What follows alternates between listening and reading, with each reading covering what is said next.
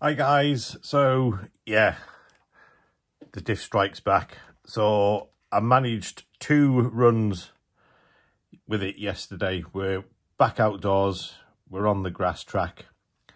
So as you can see, we've got the ballistic buggy greens.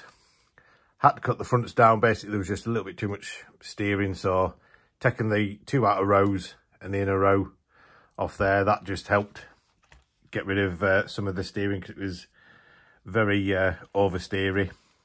450 weight oil up front, 350 in the rear. One change that I did make, as you can probably see, I've swapped the shocks to the back. Basically, it's just to allow the use of more adjustment on the back, so you can only use the outer ones if you have the shock all the way forward, because it won't clear too much on there. It does shorten the wheelbase ever so slightly, but nothing major. But yeah, the issue that we have is that after 2 runs, you can hear that. I'm pretty sure I know exactly what that is, and that the rear diff has gone as it did last time. So love-hate relationship with this car. It was really nice to drive. Loved it. We were winning, or we were up in the lead in the qualifying, but sadly we only managed 2 runs, so I didn't get any running footage because I was going to film the final running, but we didn't get there. So I broke out the lunchbox for the remainder of the races, just to make sure that was all fine for for the endurance event that's coming soon. But yeah, the only other issue I had, it's probably just down to the amount, it's hard to see, but the very inner lower shock mount, it basically had too much droop, and basically what would happen is that the drive shaft, it was mainly this side come out. So I don't know if you can see where it sits now. So the end of the drive shaft is just in there. It basically, it would come out if it was any lower down, but it seemed to have enough droop. I was expecting it to be a little bit more rough and bumpy on the track, but it was all right. But yeah, absolutely great car to drive for the 2 races. It literally went at the very end of the second race. So what we're going to do, we're going to tear the rear diff out, have a look, just confirm my suspicions as to what it is. And then my solution is I'm just going to put a gear diff in the back, because it's metal, it's not going to die. And then I can drive this a lot more and not have to worry about the diff going. So I'll tear it apart and then we'll jump back in and we'll have a look what damage is. Right, so yep, as I expected. So it's basically just stripped all that off again. Don't know if it's, oops, get some light on. So you can see it's just taking all the teeth off. Ideally, this wants to be a lot stronger plastic. I mean, it doesn't feel bad, but yeah, the main issue is that zero that.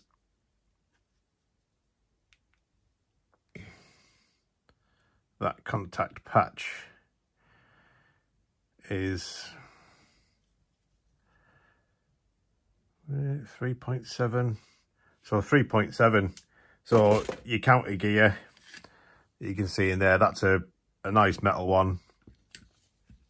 Obviously you can't really make these out of metal, I don't think. I'm no expert, but you've got all that tooth that it doesn't actually engage on.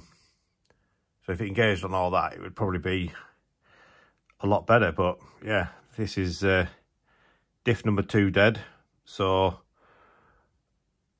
I'll be getting a gear diff in it, because other than that, the car is absolutely great to drive.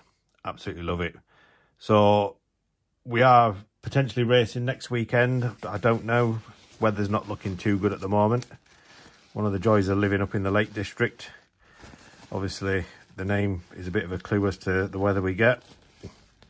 But yeah, that's it. So the last time a lot of people commented saying that I didn't have any grease on it.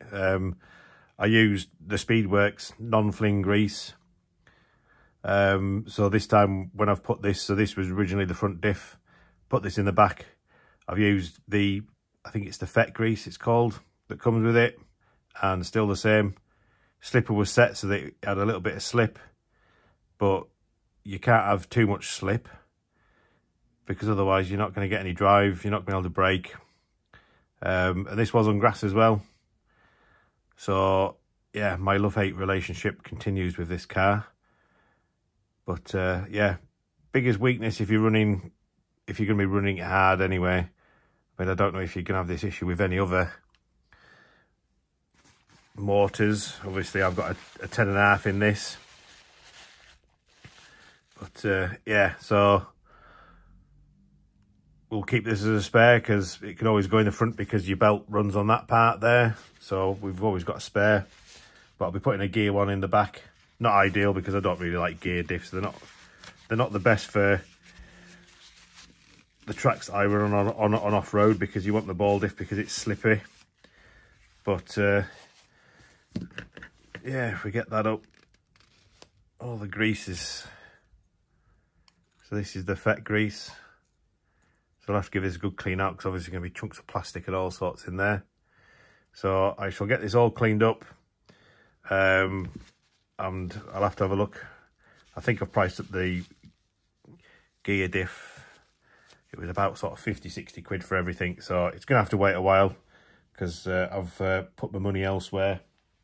If you saw my last video on the Dynastorm, that is just swallowing all of my spare money at the moment. So we will have this back up and running. We will have some running footage. It just depends on how quick the parts arrive if we race next weekend. If we don't, 2 weeks' time, we'll have her back on track. But that's it for now. Not really a lot else to show or tell you. So take care, guys, and we'll see you soon.